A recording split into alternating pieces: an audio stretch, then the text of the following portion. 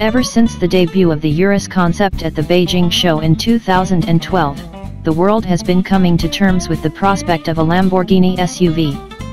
5 years and a £170 million investment in the Sant'Agata facility later, I'm part of a privileged group of 4 journalists invited to Nardò in late October to drive the prototype and feedback on the results.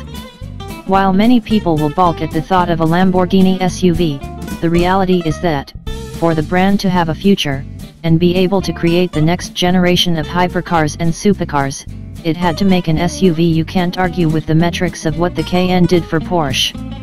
The big question remains, is this Lamborghini just a rebodied Audi Q7? Well, while the technical recipe for this new breed of Lamborghini does take substantially from the VW parts bin and there's some obvious crossover, it's blended to its own very unique Italian recipe.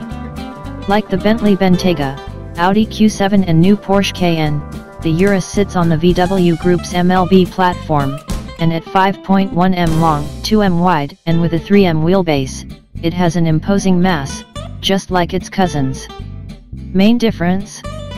It stands just over 10 centimeters lower than the Bentayga and Q7, so it has a much more aggressive stance.